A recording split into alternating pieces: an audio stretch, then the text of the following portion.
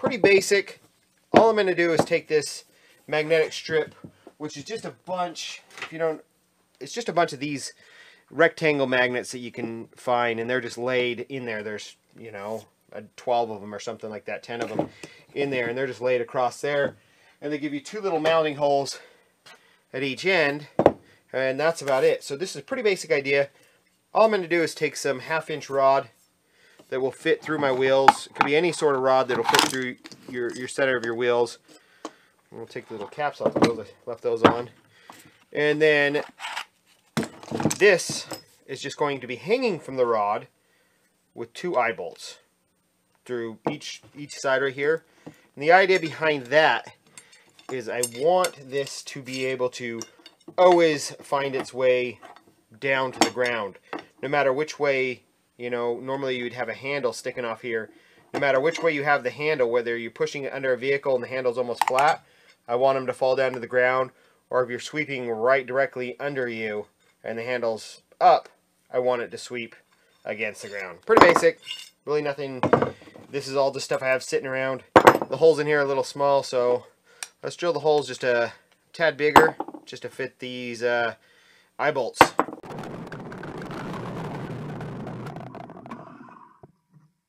Now I can just take these eye bolts, stick them in here. I hope these are long enough. But this also allows me to adjust the height of these at any point.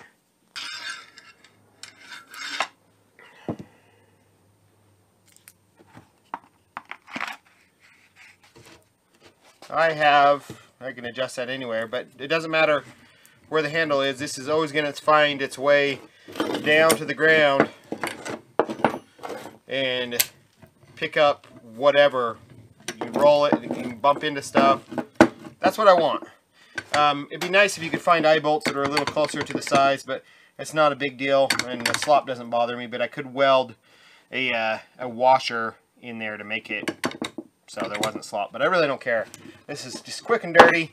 So now what I need to do is, I was thinking that I had to actually weld a, you know, maybe I will weld a washer right here. I was thinking that I had to, yeah, I probably do. I gotta weld a washer or put some sort of spacer right on the inside so the wheel doesn't go in too far.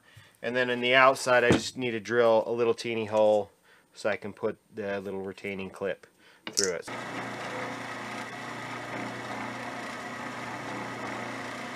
Our pin, wheel, washer, sleeve, next washer, well, not next washer yet, our magnet, next washer, wheel, and then the pin on the other side. And that floats around just like I want. It always finds down. It'll pick up whatever. It always finds the gravity helps you out. But now the handle. So I don't know about this sleeve, but we'll make it work. So what I've done is I want to be able to use a typical just broom handle that you just screw in with a typical thread. So I want to be able to adapt that. I mean, there's a million different ways. I mean, I could just duct tape a handle on here or screw a 2x4 to there and this, and there's a million different ways you could do this. So what I'm going to do is I'm actually going to take this piece of pipe right here, and I've already started drilling a hole so this can slide over here, and I'm going to cut it off shorter. I could leave it this full length, but I'm going to cut it off shorter and make threads. So let's finish with the Christmas tree bit. Getting this wallered out.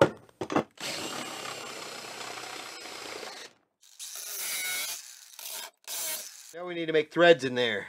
I'll show you how we're going to do that. So all these broom handles have the exact same thread. I'm going to use this metal one. I guess I could use this plastic one. It fits inside of there, but there's nothing to grab on. I guess we can use this plastic one.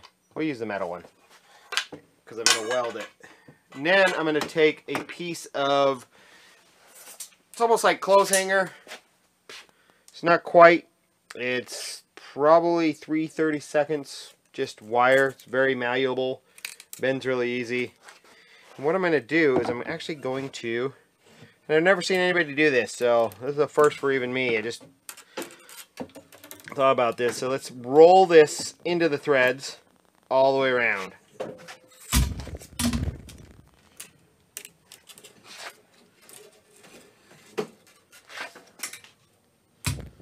So I've just rolled this into the threads all the way around. I did this metal one, but I also did this plastic one because it had a little bit longer threads. And this is just the same. This is the exact thing that comes out of a broom. And so now I've mimicked the threads. I essentially have threads. So now I'm going to cut off these extra little wings, and I'm essentially just going to insert the threads inside this tube. And whether or not they're actually going to fit, I don't know. It might be, I don't know if the diameter, I was hoping the diameter would be about right. We could set that in there, put a little tack weld here and there, and this will be a permanent set of threads inside this metal tube. But I guess we'll find out. What I'm going to do now is I'm actually going to just drill just a couple little random holes, just sporadically, so because I can put this in and I can put a tack weld right on the top of this, and then I'll be able to put one or two just randomly around just to hold this piece of thread in place, and then we can try to jam it in there. So let me just drill a couple random holes in the sidewalls. I could do a couple things here. I wouldn't have to weld. Oh, there we go. We got a piece of skin though. Dang, that hurt. There we go. Well, I think that's actually pretty good. I could actually JB weld. I could just slather some JB weld on the outside of here and just actually stick this in here, and then when it's set up, just pull it out. But I think I'm just going to throw a tack or two here and there. Let's pull this out so that thread is right at the top. I'm going to put one tack on it. I'm just going to put one little tack on it, unscrew this, and then I'm going to put the metal one in because this one's going to melt if I just keep tack welding with this on it. And then I've essentially put threads inside this pipe.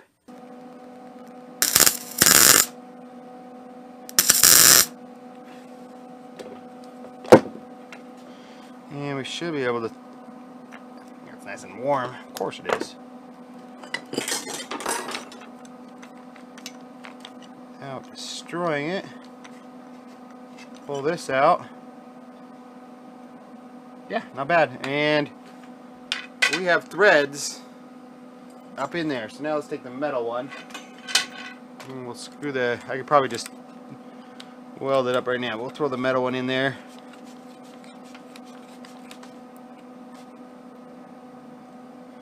And throw a couple more tack welds on it. There you go, all cleaned up. It's threads inside of pipe. And this just happens to be 3/4 inch electrical conduit and wire that is roughly a little, barely thicker than a hanger, but a hanger would probably work. Hanger wire might even be better because hanger wire is just a little bit thinner, and this one's just barely tight enough. So now let's just mount this down here.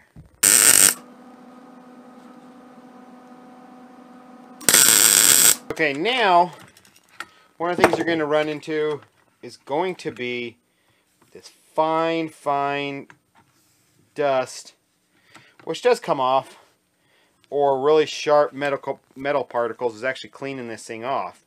And so what we're going to do, I'm going to take off as much as I can right now, is actually cut out the packaging, and I have this nice clear plastic cover that I'm actually going to lay over here.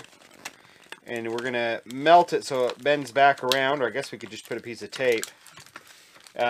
So we're just going to form it so it forms a protective layer.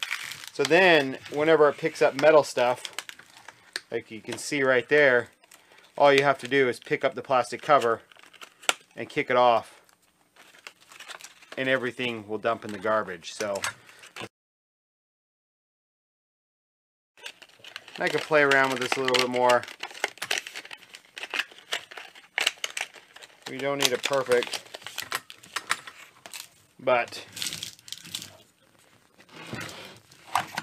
the idea is I want to be able to use this without the handle for my workbench and other areas I get a lot of metal shavings without sweeping them. And then let's see. So we got all this, you know, that I could just take over to the garbage and just peel it off real fast.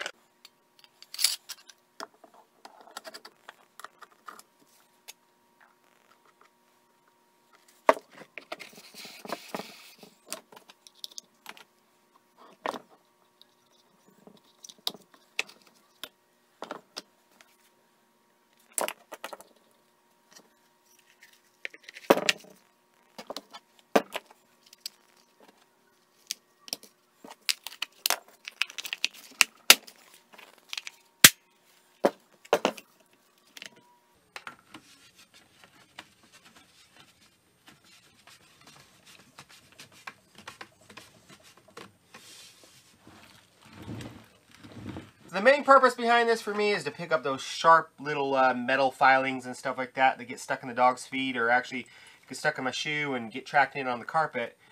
But whenever you're working on a car or something, inevitably you drop a bolt, nut, wrench, something else, you know, way under the car, and you got to kind of lay down and grab it. This, you can just grab this, and I can just kind of blindly just jam this under the car a bunch of times, pull it back out, flip it over to get my wrench. There's my wrench. There's that bolt that I dropped. And it picks everything up along with the metal filings. And other junk, apparently. The magnetic broom has been done a million times. This is my take on it. I'll put a parts description down below. And if you enjoyed that, make sure to check out the video on, it's an older video, but it's on the air-powered shop broom that I don't think, this is my unique idea. I don't think I've ever seen anybody else do this. Powered off shop air, actually works really good, doesn't create a dust storm, but it gets that air powered, you know, it just cleans out all the nooks and crannies in your shop. That's a quick easy project. I'll put a link to that video right here. And don't forget to go check me out on Instagram now if you want to get updates on little projects that I don't post videos on, just little random stuff. Thanks guys, see you soon, bye.